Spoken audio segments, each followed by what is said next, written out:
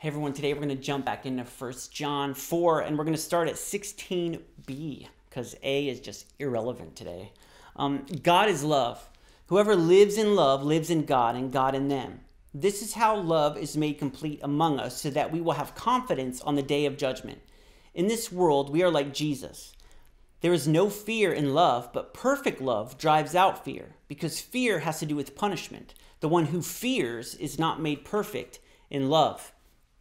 Love for God and fear of his judgment can't coexist. I used to fear the return of Jesus Christ. And I think there's many Christians who today fear the return of Jesus. We're afraid of hell and we're afraid of punishment. It's not like we're looking forward to his return. We're more afraid of what might happen. And even though when you look in Revelation, it seems like some scary things will happen, it still doesn't compare to the looking forward to his return. I remember when I was a teenager and I had walked away from God and I still believed in him. And honestly, for some strange reason, I knew I would serve him later. But I would just like sit in the back of the car and look up at the moon and just think, man, what if it just went blood red and like Jesus came back right now? And it was a terrifying thought. And I think so many Christians are terrified of the return of Jesus. We're terrified of hell. We just have this uneasiness, and that's not the love that God wants us to have for him. That's not love made perfect. And it's actually a good judge of where we are in our relationship with him if we're just led by fear and we read our Bibles because we're afraid of him and we try to serve him because we're afraid of him. That's not perfect love, and that's not what he desires.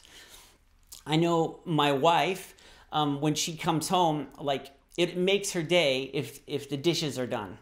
And so I don't like doing the dishes. I mean, who likes doing work? But I'll do them, and my thought process is like, I love her, and I want her to know that I love her. And when I do this, she knows that I'm thinking about her. She knows that I've thought of her because she knows that I will never do this on my own, right?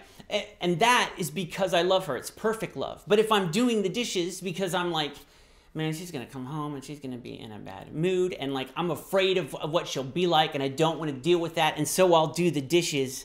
That's not love. It's kind of selfish because I just don't want to deal with the bad attitude she might have because I haven't done this thing.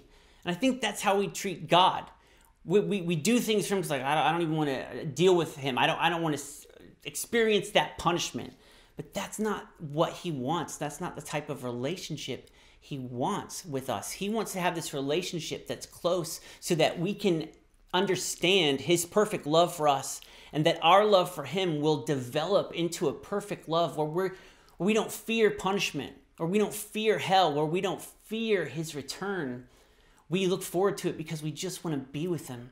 And we read our Bibles and we pray and we try to do good things and do what it says in his word because we want to please him, because we love him. That's the relationship he wants. That's the relationship that Jesus bought. That we don't have to be guided by our fears of punishment because we're already saved from punishment because we have repentance and we have the blood of Christ to wash over us. And we are free to live in this perfect love where it's just like, God, you are so good to me.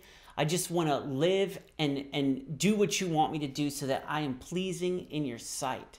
That is perfect love.